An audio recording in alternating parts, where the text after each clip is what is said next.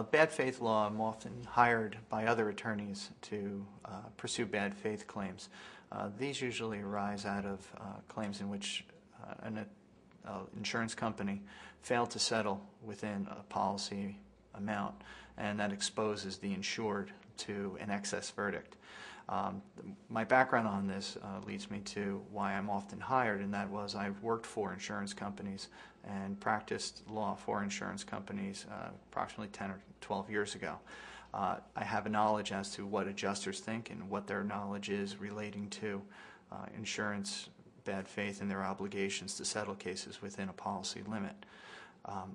These cases are often referred to me by other attorneys who have a situation where they've obtained an excess verdict and they want to know whether or not they can get the full amount of the verdict from the insurance company, even though that insurance company had a limited policy.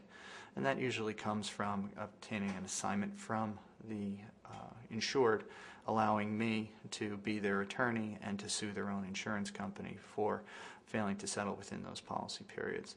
Cases don't often go to trial because insurance companies really don't want to make bad law. The insurance companies at this point know that there is an obligation to settle the cases within the policy period. However, they don't want to be the ones to make a very clear, bright line rule in the law of the state of New Jersey as to who is responsible, when you're responsible, and why you're responsible.